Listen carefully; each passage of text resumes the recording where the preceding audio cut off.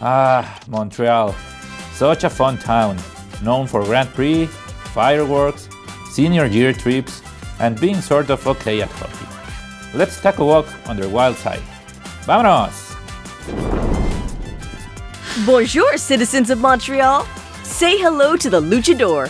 He's riding through your city and can't wait to explore your historic neighborhoods on his search for the country's top tacos. Tacos, tacos, tacos!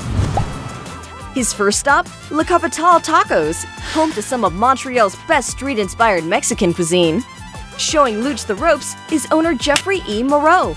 Take it away, Jeffrey. A great taco has to be made with ideally nixtamal tortilla and freshness. The toppings, the meat, also the salsa. The craziest thing we put in a taco, I would say, would be grasshoppers or ants, chicatana ants. We sell them usually with the mezcal, but we have added in some tacos just for the fun.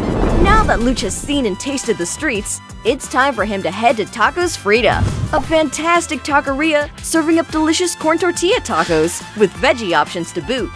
Behind the line at Tacos Frida is Enrique Morales. Let's find out more about our passion for food to see if their tacos are a perfect match for our Luch.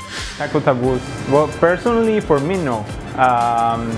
I think the taco can be anything really, and I love the fact that people are exploring borders of what makes a taco. At the end, it's just a win for every food lover.